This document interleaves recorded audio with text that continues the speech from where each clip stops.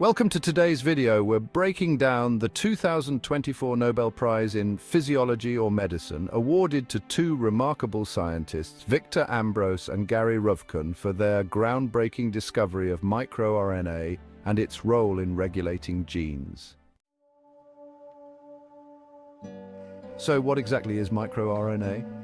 In simple terms, it's a tiny molecule found inside our cells that acts as a genetic switch, controlling which genes are turned on or off. Imagine microRNA as a master switch that fine-tunes the instructions your DNA provides, ensuring that the right genes are active in the right cells at the right time. Without microRNAs, our cells wouldn't function properly, leading to diseases. Here's how it works. Our DNA stores the instructions for making proteins, the essential building blocks of life. This process starts with DNA creating messenger RNA or mRNA, which then delivers instructions to make proteins. What Ambrose and Rufkun discovered is that microRNA binds to mRNA, stopping this process and acting as a powerful controller of gene activity. Let's meet the brilliant minds behind this discovery. Victor Ambrose, born in New Hampshire in 1953, earned his PhD from MIT and is now a professor at the University of Massachusetts Medical School. His work on the tiny worm C. elegans led to the discovery of a gene called Lin4, the key to microRNA research. Gary Rufkun, born in California in 1952, completed his PhD at Harvard and became a professor of genetics at Harvard Medical School.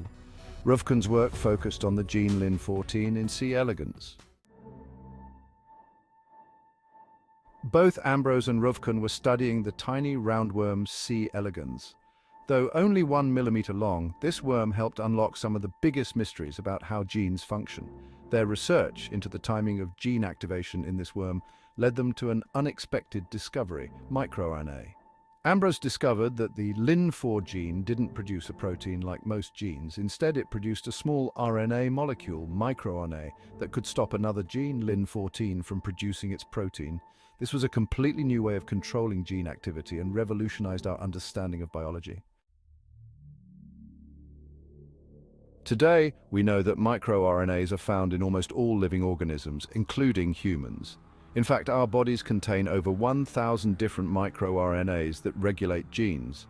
Without microRNA, cells wouldn't function properly, leading to diseases like cancer or diabetes. But what does this mean for the future? The discovery of microRNA opens up incredible possibilities for medicine and biotechnology. Scientists are already exploring how microRNA can be used to diagnose diseases early by detecting abnormal microRNA levels in patients. Imagine detecting cancer long before symptoms appear, simply by analyzing microRNA patterns. Additionally, microRNAs could become powerful tools for treating diseases. Researchers are working on therapies that can target specific microRNAs to switch off harmful genes, offering new treatments for cancer, heart disease, and genetic disorders.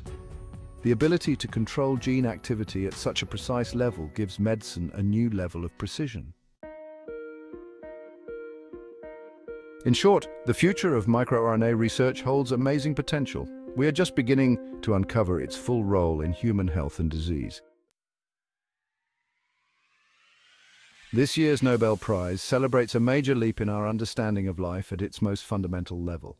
Congratulations to Victor Ambrose and Gary Ruvkun for their incredible contributions to science. If you found this video helpful, don't forget to like and subscribe for more videos on groundbreaking scientific achievements. Thanks for watching.